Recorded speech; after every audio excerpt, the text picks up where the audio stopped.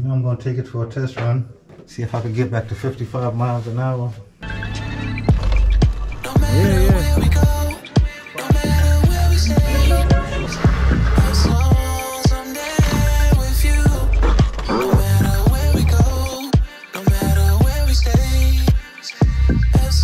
What's happening, everyone? Welcome back to the D.I.D channel. This is me, your host. I just got finished swapping out my stock chain for this D.I.D 420 non-O-ring chain. It's an ER motocross chain, 420 NZ3. Supposed to be one of the best on the market. It's an actual racing motocross chain. I first seen this on Fear Fixed It. Not sure if I'm pronouncing his name right, but yeah, I first seen it on his channel, and he swapped out his stock chain for this very chain, and he was able to get between 3 and 5 miles per hour gain. And I'm pretty much hoping for the same. I'm actually hoping to get 5 miles an hour gain. That would be insane, to spend $40 and get a 5 miles an hour gain. That would be insane.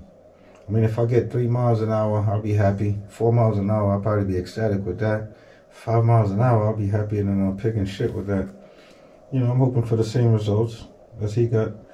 Now, this chain is probably about a pound heavier than the stock. It doesn't have any O-rings on it, so I'm hoping it's not a lot louder. Because they say the whole ring helps dampen the noise from the chain or whatever, or the O-ring acts as a dampener to help quiet the chain down. So I'm hoping it's not much louder. And I'm about 170 pounds. My current top speed is 55 miles an hour.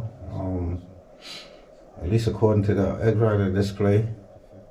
Take it for a test ride and see what happens. I never really did a top speed run with the GPS. That's why I'm gonna just stick with the Egg Rider, because I know that's top side at 55.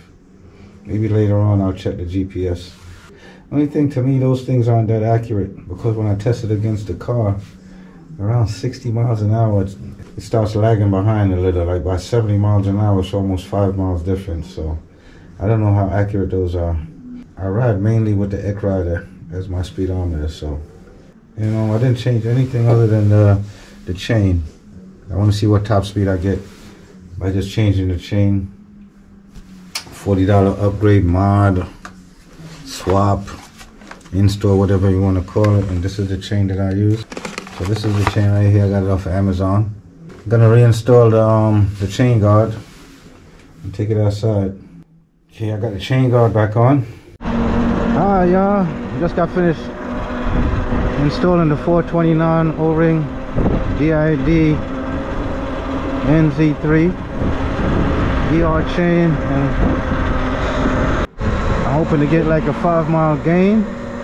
3 mile would be cool, but 5 would be awesome.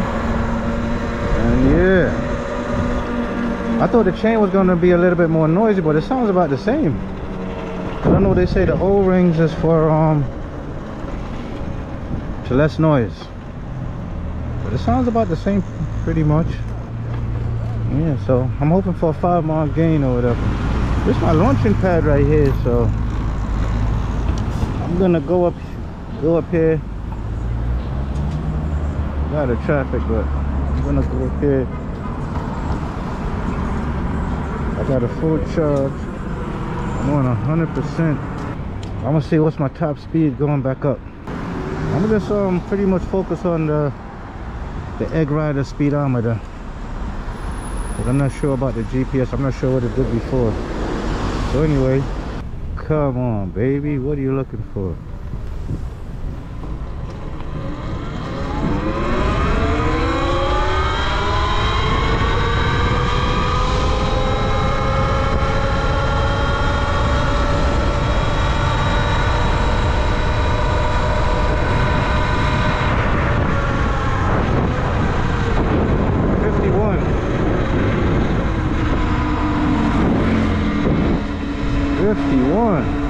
Like I lost something.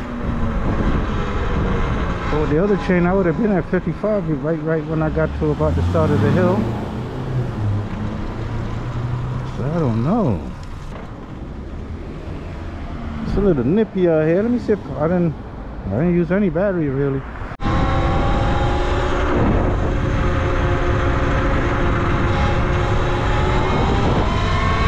Yeah, so it's fine. I put about a 5 miles an hour loss, 4 or 5 miles an hour loss. I don't know if that makes sense. And that's downhill as well. I'm gonna put the factory chain back on. Wow. And I hope I don't, you know what I mean? I hope I'm not gonna be doing 45 miles an hour, but chain back on. 51. Let's see. 51 is my top speed going up or down. I usually hit 55 with no problem. You gotta lose something? Wow. Now I gotta put my old chain back on. I'm a bit disappointed, but it's all in the name of science. I don't know if anyone else tried this mod. Let me know what results you got. I tried this mod for a loss. I'm seeing a top speed of 51, even downhill. I remember this thing hit like 60 miles an hour. I was coming back from Radcliffe Manor, and the person behind me was doing 60. We was coming south, so I guess that's we're coming downhill. But anyway, yeah, I was hoping for, you know, 58 or north of 58. I seem to have lost about 4 or 5 miles an hour. But it was all in the name of science and all in good fun and whatever. Okay, I got my stock chain back on there. Now I'm going to take it for a test run. See if I can get back to 55 miles an hour or about 51. Okay, I got my stock chain back on. It's going to be the same test where I'm at 98%.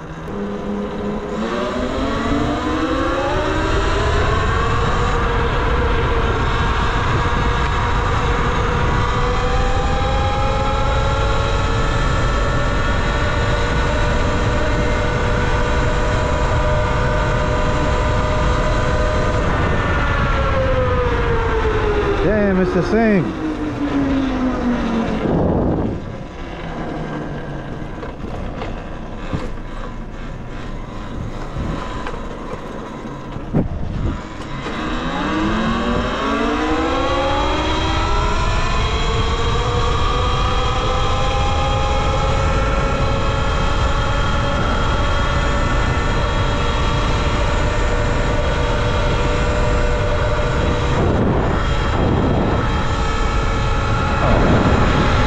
Out at 50-51, so I lost like 4 miles.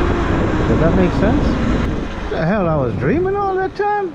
I hope it's the weather. It was a little chilly out, but something ain't right. Battery's still at 100%. Wow. I'm getting 55 miles an hour out of this bike. Now I'm only getting 50. Wow. It's a skunk out here. They came that bridge down.